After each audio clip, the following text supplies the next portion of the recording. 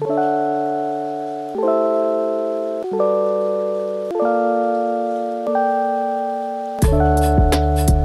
love udon noodles. You guys do as well, because these are some of my most popular recipes on my channel. But how about this little collection here, which has udon noodles but faster? Spicy, peanutty chicken noodles. This one is so comforting. One of my all-time favorite noodle recipes. First off, let's talk about the noodles. So I'm using udon noodles. I love their thick, fat, like chewy texture. So usually you'll find them in these little packets and you just pull them out. And these guys are already cooked, but what you don't want to do is break them up while they're in this kind of cake-like state, because they just fall apart.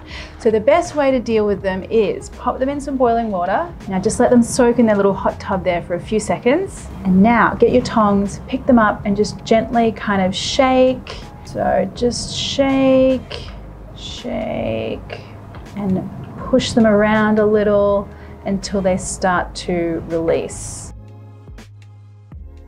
And as soon as they are loose, pull them straight out into a bowl. Now, if you're gonna let these guys sit around for a long time, just toss a little bit of sesame oil in there so they stay nice and loose. But I'm gonna use these fairly quickly, so I'm just gonna leave them alone. The next thing I want is some Szechuan peppercorns, and I love these peppercorns. They have this kind of really beautiful high citrusy flavor, as well as a kind of numbing, tingling kind of thing that happens on your tongue.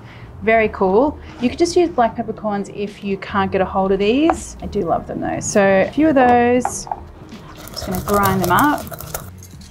And now for the spring onion, I'm going to separate the pale part from the green part. I often like to do this because I think the pale part has a stronger oniony flavor, and I like to infuse the oil in my stir fry with that. And then the milder green part gets sprinkled on at the end. And another one of my aromatics I'm going to use is some ginger. And I'm just going to finely grate that over the pale part of the spring onion, because they're all going to go in together anyway. Okay, so here's the special part, guys. Instead of having and making a separate chili oil that we would drizzle on at the end, we're gonna make a really quick one in the wok before we add in the chicken and the noodles and everything else. Saves loads of time. Okay, so you want your heat fairly low for this, because I need to kind of bloom the aromatics and the spices. And by blooming, I mean just kind of heating them through, releasing their aromas without cooking them too much. And I want a decent amount of oil in here. And then in goes the Szechuan peppercorns and some chili powder, and then a couple of star anise. These guys are going to infuse the oil and the sauce with a really beautiful, subtle flavor. So just let these spices really gently bubble away in that oil. You want to give them a couple of minutes. Now add in your garlic and the spring onion and the ginger. And this smell, guys, it is unbelievable. So yummy. I wish you guys could smell this. So aromatic. And that's our special little chili oil done there. So now we're ready for the chicken. So I'm using chicken mince today, but you can use pork mince, turkey mince, beef mince. They'll all go very well in this.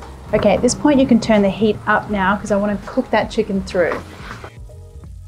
Now once that chicken is almost cooked through, I'm going to add in my soy sauce and some peanut butter. So this is what's going to give us that really creamy, peanutty flavor to our sauce. You'll be surprised at how beautiful this little peanut addition is.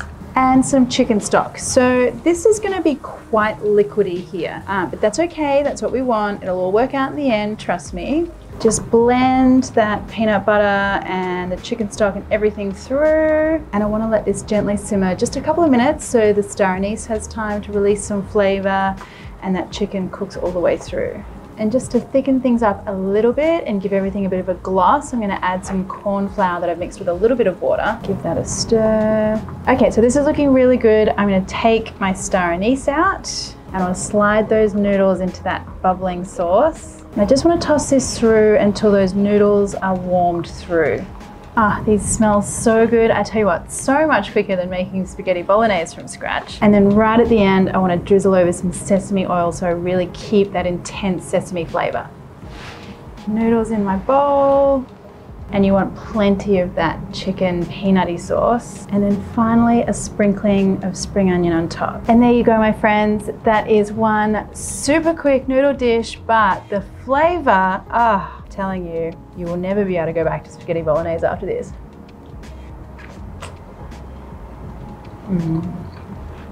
So good.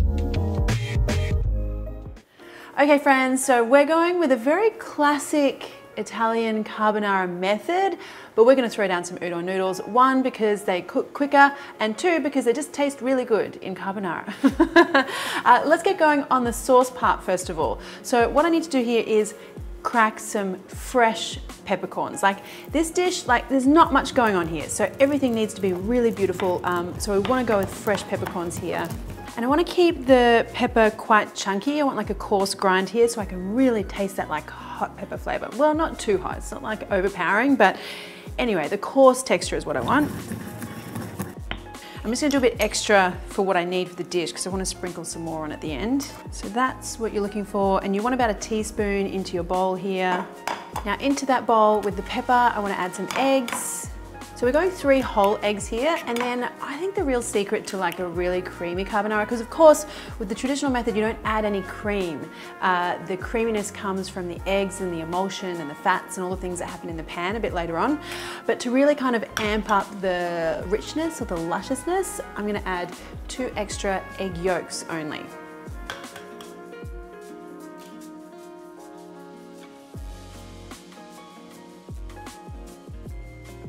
And to that, you want to add a whole lot of cheese. I'm using a really good Parmigiano Reggiano cheese here. Pecorino would be great as well. And you just want a lot of it. Way more than you would think.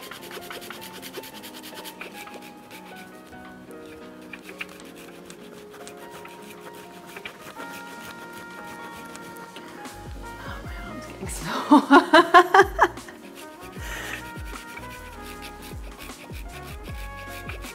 Okay, so once you have your huge mountain of cheese and you are like out of breath from grating cheese, you just want to give that a bit of a whisk.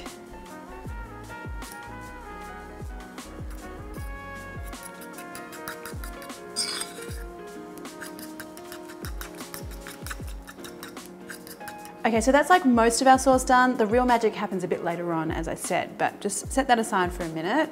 Now what we need is some good chunky bits of cured pork. So I'm using speck because that was what was available in my supermarket, but the more traditional cured pork would be guanciale or pancetta. But the key is you want to be able to get a big hunk of something, because just little thin strips of bacon, that's just not going to cut it. You'll see what I mean. I'm going to cut the skin off this one because I don't want that to kind of leather up or get very tough in the pan. And then you want some really thick slices here.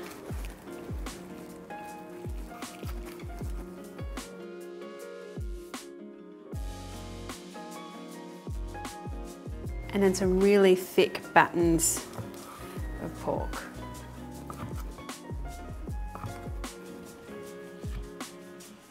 All right, so these are the kind of chunks that you're after, and it's important that you've got a bit of fat in there because it's like the emulsion of the fat and the egg and the cheese and the noodle cooking water that's going to give you the creamy sauce without the cream. So what you want to do here is just get a frying pan heating up and pop your chunky bits of pork into the pan.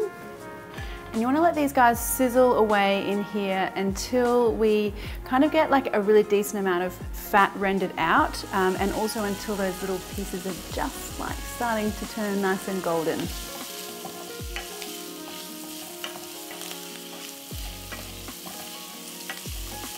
So once your cured pork is looking a little bit like this and you've got kind of like an obscene amount of fat in the bottom of the pan there, that's when you know you're good. Oh, and just as an aside, if your cured pork was really lean and you don't have much of that fat, just add a little bit of olive oil in there. So that is ready to go. Just leave that just keeping warm, you know, turn the heat off, but just leave it there. Now we're gonna cook our noodles. So I've got some boiling water here. Now, the worst thing we could do right now is overcook our noodles. And I'm using these packet udon noodles because they're just really good to keep in the pantry and they take 60 seconds to heat up and get ready to go. So I just leave them in for like 30. Don't cook them too long at all. Just pull them out, and when that water's really boiling, just pop it in.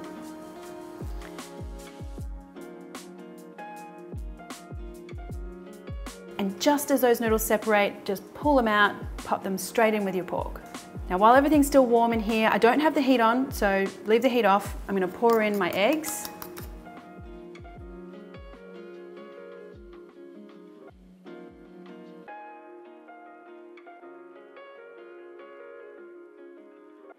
Now just grab a little half cupful of that noodle cooking water. That guy is gonna help us with creating the sauce. Now just keep swirling, shaking that pan. And actually I'm gonna put the heat on a little bit here as well. And the idea here is you just keep that action. Just keep swirling around, and that kind of is gonna emulsify that sauce. And I want the sauce to get really nice and thick. Now watch your heat here. If the heat's too hot, you will end up with scrambled eggs. Still tastes fine, but doesn't look so good. Okay guys, I reckon we're like 2 minutes in here, and I have been very gently and patiently heating this sauce. And have a look. I mean, look at that. Look at how creamy and shiny and luscious that is. I mean, that's just crazy. That's crazy good. Oh, that looks so good. All right, now we want to pop this out into a bowl.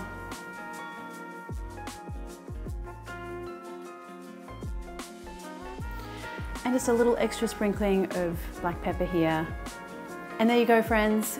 Udon, carbonara, the cheesiest, creamiest thing you'll eat all year. Let's get in here. Oh, wow, this looks so creamy and lush. Oh, look at that. Wow.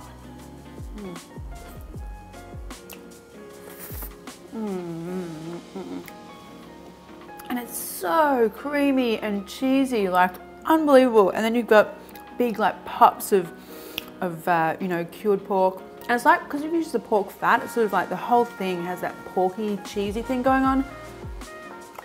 Incredible. It's pasta your Italian friends will hate. Creamy garlic prawn udon noodles.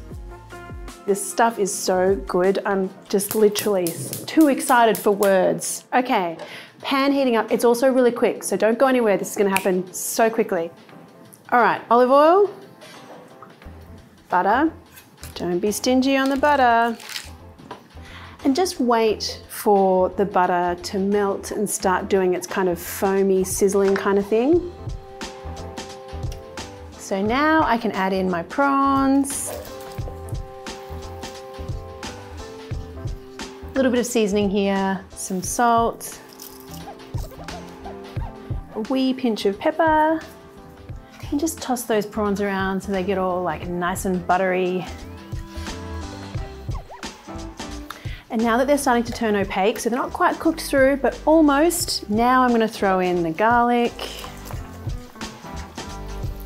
So things are currently smelling garlicky and delicious in here. I mean, if you know, the smell of butter alone, but the smell of butter and garlic, something so deliciously wonderful about it. I'm gonna go in here with some white wine. And then you just want to let that white wine kind of bubble away, get some of that alcohol burning off a little. Okay, things are looking good in here. I always think, you know when people say, oh, just let it simmer until the alcohol burns off. I always find that you can actually smell the alcohol. So when I first put the wine in, I could smell that wine. It was quite a strong smell. And now I'm just coming back to that kind of like beautiful, fragrant, buttery garlic situation. So I know that that wine has done its business now. So I can go in with my cream. And then here's a little interesting extra. Optional, but if you can get it, is really good. This is called yuzu kosho, and it is a fermented citrus and chili paste. It's Japanese, look it up, yuzu kosho. I mean, this stuff is so good. It kind of just adds a really lovely citrusy, lemony kind of tang to the dish. If you can't find it, just pop in some grated lemon zest. That would be a good substitute. Okay, mix all of that in. Now again, let that cream bubble away, do its thing, get a little bit thicker. In the meantime, I'm gonna chop up some parsley. And now, sauce is still doing its thing, but I'm gonna pop my noodles into some hot water. And these are just some pre-packaged udon noodles. They only need a few minutes in this hot water to loosen up a little bit. Noodles straight in to my pan, parsley, Parmesan cheese. And like, you can't really go wrong here with the Parmesan cheese. You just go for it. No one ever said there was too much cheese, ever. Let's keep stirring here. Now, this is kind of where the magic happens. You start out, the sauce looks a little thin and you're like, ooh, did I make a mistake? No, this is where we get the sauce thickening up because it's sort of reacting to those starches in the noodle, and the heat is still evaporating the sauce, and things will magically get thick and luscious any minute. Okay, I think we are here. Look at that. Ah, it is so thick and creamy and luscious. I mean, it's just magic. It's pure magic. Ah, look at that. Serve that out into a bowl. Oh, yum. It's like so good you have to whisper. More cheese, of course. There you go. I mean, I feel incredibly satisfied right now. I haven't even eaten the damn thing yet. I'm feeling pretty good about it. I mean, look at that noodle. It's just so shiny and creamy and delicious.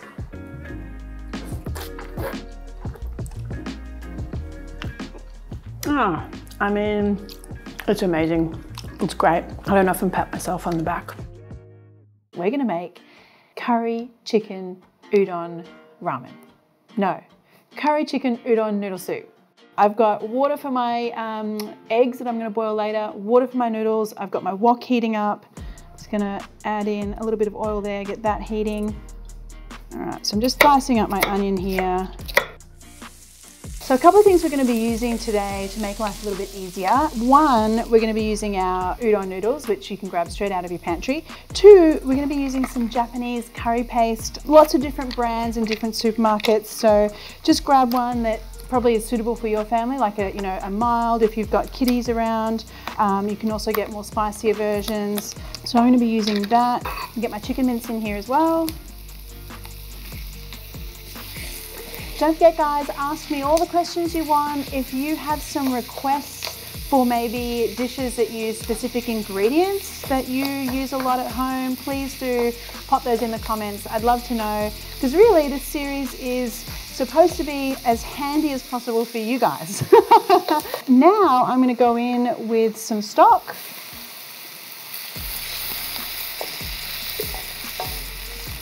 Some soy sauce. Some mirin, and then our curry roux. It even just smells like Japanese curry. Oh, just let that come to a simmer there. All right, I'm just giving this a bit of a stir here just to try and help dissolve our curry blocks. Now have a look at our soup in here. And this is the cool thing about using those curry blocks is that they obviously have a little bit of a thickener in there, and look at that. That already just looks so like wholesome and comforting and lovely and lush. Like it's all shiny and glossy. Oh, that is one really big cheat there. I love that. The water for my noodles looks like it is now boiling. So I'm gonna get those in there. I mean, this is looking pretty delicious right now. Let me get in here and try it. Oh, that's so yum. It's just like one of those, oh, yum, comforting, like, it's almost like that. And with your udon noodles, they don't require very much time in this water. I'm just gonna slice up a little bit of seaweed, some nori, which I always seem to have in my pantry as well. Look at this, look at this. Look at that, it's just so thick and glossy and amazing. I'm very impressed with myself. If you are cooking along with me, I hope you are just as impressed at this point. All right, soup is going on. Now, bits and pieces here. I have a little bit of pickled ginger as well. My egg, moment of truth. The definition of jammy, perfect. Okay, a little bit of your spring onion there. Some nori on the side. And then just a few bean shoots as well. Should we get in here? Look at this. Look how beautiful that is. I wish you guys were here eating this with me. Okay, let me get in here. Let me see what's going on. It's chewy noodles. Oh yeah, that is so yum. It's kind of like, you get that lovely pickle from the ginger on the chicken, and that comforting like gravy sauce is so cool. I hope you loved it. If you were cooking along with me, I hope yours looks just as delicious as mine does. Because this is a really simple dish, there really isn't anywhere to hide. Everything needs to be perfect. The teriyaki sauce, the noodles, the broth, but I have some really simple ways to make all of these very easy if you follow along. For the teriyaki sauce, you need sake, mirin, soy sauce, and brown sugar, and then heat that up in a small saucepan until it just starts to bubble. Then simmer it for only about 3 to 4 minutes. You don't want things to thicken up too much here. I just want the sugar to dissolve. So you'll see this sauce actually will be quite thin, and that's exactly the way it should be. The thing you need to look out for is that all the magic is going to happen in the pan. It's going to get glazy and syrupy. Just wait and see. So let's do our chicken skewers. To make the chicken skewers, just thread the chicken onto some bamboo skewers. Now I'm using chicken thigh here, and I've cut it into little bite-sized pieces. You don't want pieces to be too big because that marinade may burn before the middle of the chicken is cooked if everything is too large. I'm gonna do a little bit of salt here. Next, we need to do the dashi broth. This is also a very, very crucial part of the recipe. The broth in this kind of dish is everything. The easiest way to make a really great dashi broth at home is actually to use one of these. Now, these are readily available in most Asian supermarkets, or search them out online. They're basically dashi powder sachets. Now, the thing with them though is that they are a little bit confusing because there's often no English on the packet. So if you have a look here, the pictures on the front will help you out. I know, that's just the reductive way of doing it, but I mean, that's what you're gonna do sometimes. I'm lucky because at my Asian supermarket, there is some English on the back here. What you're looking for is a dashi powder that has at least a fish component and a kelp component. Now, I'm gonna go with the fish and kelp version, and I think this one's really great because it has no MSG. Typically, you need about 1 sachet to about 4 cups of water. That's what I've found across multiple different brands. So I've got 8 cups of water here, so I need 2 sachets of powder, and this is now our dashi broth, the base of our soup.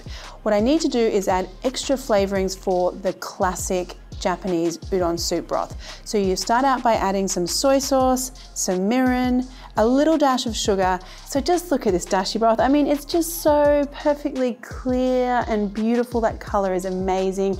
The one thing that I do find when you use a non-MSG powder is that you do need to add a fair bit of salt, but what you need to do is try it and then go in with some salt.